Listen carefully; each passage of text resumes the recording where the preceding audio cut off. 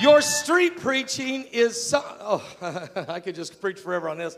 What God, this Vision Day, this World Vision Day, this isn't just a good ideal.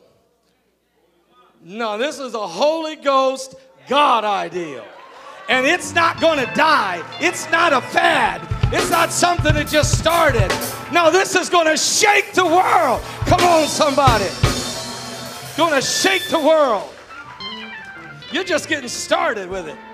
Watch what it's going to I'm going to prophesy right now. It's going to exponentially increase. Some of you who are saying, I would never preach in the street, you'll be there before this time next year. You'll be there.